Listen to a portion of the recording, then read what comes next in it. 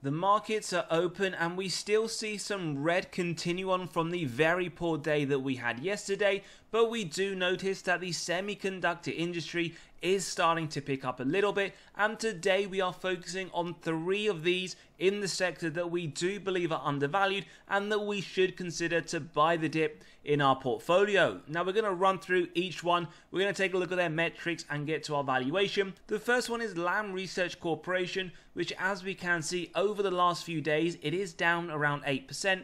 Over the last 12 months though, up 17%, and over the last 10 years, like every single one we're going to look at today, has significantly outperformed the S&P, up more than 1,000%.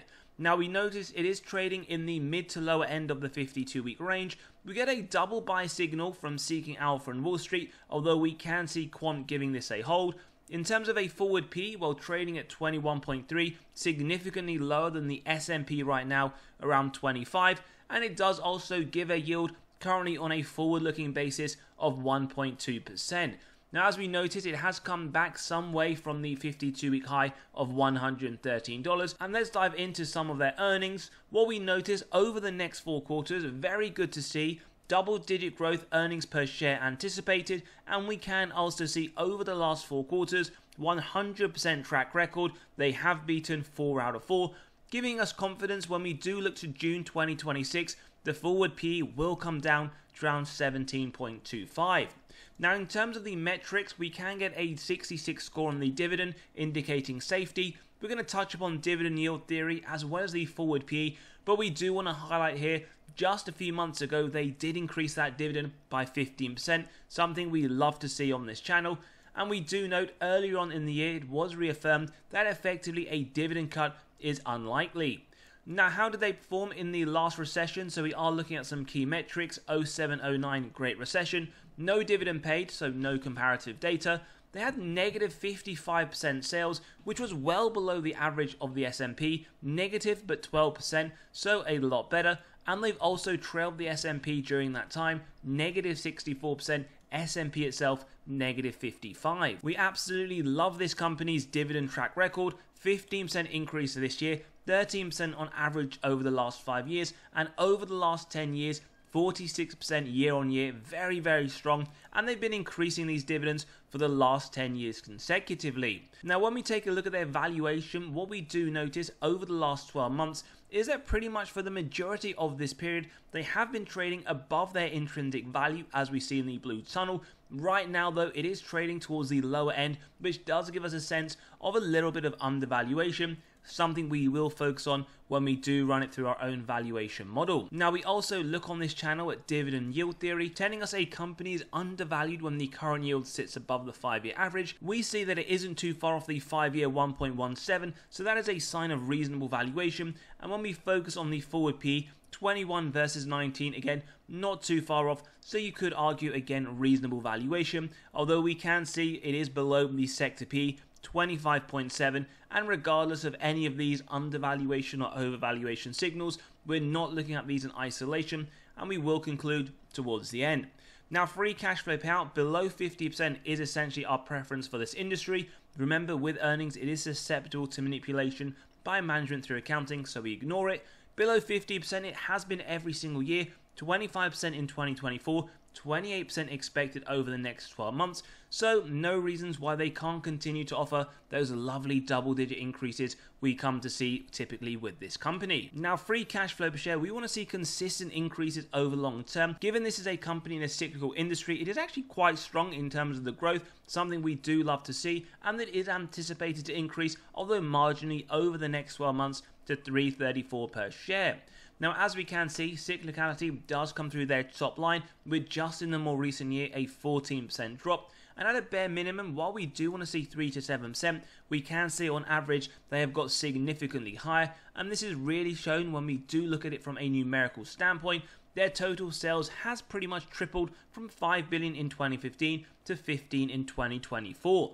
On top of that, what they've done is return excess cash to shareholder pockets. They've been doing share buybacks, while a little bit inconsistently, as we can see. Pretty much from 2019, they have been doing it on a fairly consistent basis, and something that we always like to see as an added bonus to investors on top of the double-digit increase that Lamb Research do provide.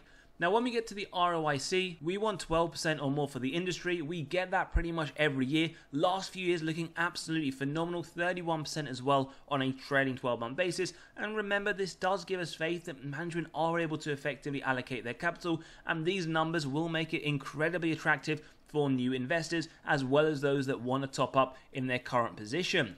Now, operating margin, we get a sense here of operating efficiency going from 17% to 29%. Love to see that top line increase as well as margin increase. And the free cash flow margin, pretty consistent in the very attractive numbers that they pull out year on year, 27%, 29% just over the last two.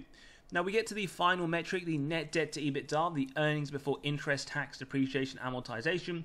Below 1.5 is what we see every single year. Numbers below, number of years it would take the company to pay off all of their debt net of cash on hand, pretty much showing for the majority of the last 10 years and in 24 and over the next 12 months, it won't even take this company one day to pay off all of their debt. Very, very strong balance sheet, something we do value a lot when we do analyze companies on this channel. Now let's jump into the valuation model, and as always, if you do enjoy the content, value is being provided, smash that like button, hit that subscribe and bell button so you are continually notified of these videos as they drop. Now our intrinsic value of $101 in today's episode, we've got it through these three valuation models, and typically on this channel we do our deep dives, we talk about the inputs, the outputs. Today we're going to get straight into it, and at $101 we always like to apply a margin of safety. 10% execute on that, wide moat, strong financial metrics, good forward-looking data. And if you believe that in today's episode will buy up to $91, then we keep going till it's near the current trading price. And what we can in fact see in today's episode for Lamb Research, a high-quality company in the semiconductor industry,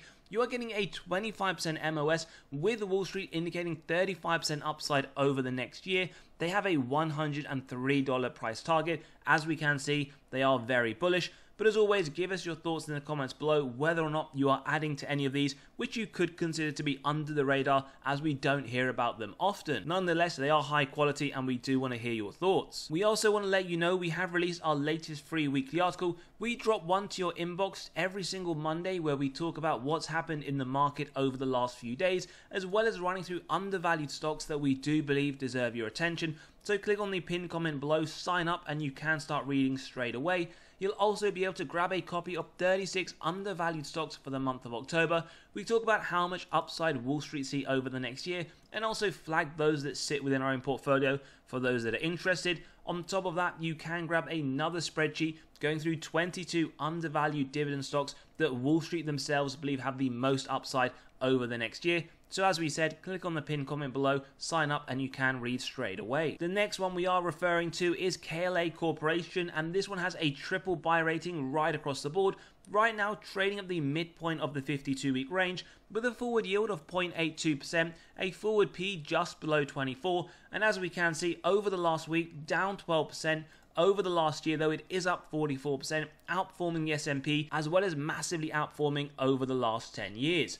Now in terms of their earnings, we also get similar to Lamb Research, the next 4 quarters, double-digit growth anticipated year on year to the EPS, and over the last 4 quarters, quite substantially as well, they have outperformed analyst targets, and with the confidence that we should have with this company, if they can hit their EPS estimate, the forward P will come down to 21.28. Now we also get a safe dividend score of 71, as well as a massive dividend increase just last month at 17%. Now in terms of the last recession, we noticed they maintained the dividend, didn't increase it, didn't cut it. They had below average growth, and they also trailed the S&P negative 70%. Common theme that we are thinking about here is that essentially the semiconductors as a whole in a recession do tend to underperform the S&P. Nonetheless, dividend growth looking absolutely great over the last 5 years as well as the last 10 years, and this is a company that has been increasing those dividends for the last 14 years on a consecutive basis. Now in terms of the forward P, when we do look at over the last 12 months, we can in fact see here that every single day it has been overvalued based on this model, but again we will run it through our own model. And on dividend yield theory, we also get something fairly similar. The yield is below the 5-year rolling, and the forward PE does sit above the 5-year average. Nonetheless, it is still lower than the overall sector for the information technology. Then in terms of the free cash flow payout, below 50% is what we want, below 50 is what we get. In fact, decreasing over the last 10 years, 25% in 2024, 23% over the next 12 months, so we can see no reasons why they can't continue with those double-digit dividend increases. We also love their free cash flow. It has been increasing very strongly over the last 10 years, and over the next 12 months, this is expected to continue up to $29.30 per share. Then we get to the sales growth, very similar to Lam Research, where they had negative sales in the more recent year. In fact, as well as having 2 out of the last 10 years negative. But as we said, when we do zoom out and look at it from an overview of the last 10, they have increased their top line here, pretty much triple from 2015 to 2024. Then in terms of the shares outstanding, we can see very marginally, very essentially inconsistent. They are doing some share buybacks. And ultimately, when we get to the ROIC, like Lam Research, are looking phenomenal, whilst inconsistent, 34% in 2024, in the low 40s in the 2 years prior, and we can see that consistency on a trailing 12-month basis. In terms of the operating margin, we do get a sense here of operating efficiency, 25% to 37%, and the free cash flow margin looking very strong, very consistent, something we do like to see in companies that we do consider here on this channel. We also note the net debt to EBITDA does look strong, well below 1.5 every single year, decreasing from the highs of 2022, 0.54 in 24, 0.46 over the next 12 months. Therefore, we can see great balance sheet as well as the fact that dividend does look to be secure. Now, our intrinsic value of $840 isn't too far off Wall Street's price target of $850 over the next 12 months, where they see 21% upside. And as always, do remember you can grab a copy of this model by clicking on the pinned comment below, where you can run your own numbers, whether it's for this company or any others. In terms of margin of safety, well, at 10%, a buy at 756, at 15% at 713, and in today's episode, not at the 20% level just yet, sitting somewhere between 15 to 20, with Wall Street ultimately giving it that 21% $850 price target. We then move on to Applied Materials with actually a strong buy from Quant and a double buy from Seeking Alpha and Wall Street, trading in the mid to low end of the 52-week range. Forward yield of 0.84%, forward P of 22.4. Over the last week, we can see down 8%. Over the last year and over the last 10 years, we can see some strong performance and in fact outperformance of the S&P 500. In terms of moving forwards, well, nice to see growth, 2 of the next 4 double digit in terms of EPS year-on-year comparison, and over the last 4 quarters, they have outperformed those analysts. 9.72 expected for October 2025, lowering the forward P to 19.65. Now, in terms of dividend safety, 86, the first very safe and very impressive 25% increase to the dividend in March this year. In terms of last recession, well, very similar to KLAC, maintained the dividend. They had below average growth and near S&P with a negative 57% recession return. We also do love the dividend growth in pretty much every single company today, with double digits occurring over the last 10 years on average, but we do notice only 6 years of consecutive increases, with 18 years of paying a dividend without a reduction. Now, in terms of their PE, what we do notice, very similar again to KLAC, it has been overvalued according to this model for the majority of that last year. And when we do look at dividend yield theory, not too far off with respect to both the yield as well as the 5-year average. So you could argue on these models, slight overvaluation / reasonable valuation. Same thing to be said though, it is below that sector PE of 25.7. In terms of the free cash flow payout, well, this is a common theme. Companies that have it below the industry average, there are no surprises why we see those double-digit increases. 13% in 23, 20% over the next 12 months. So again, we should anticipate more increases at the double-digit rate. Free cash flow also growing very nicely. A few years looking fairly static. Nonetheless, over the long term, moving in the right direction. Do need to consider though, over the next 12 months, this is anticipated to drop from 904 to 805 per share. In terms of sales growth, well, whilst it isn't negative in 2023, the more recent period, it is still fairly minimal at the bottom rate of 3%. But again, for those that do like to look at it from a numerical perspective, do want to zoom out, they have still tripled their top line over the last 10.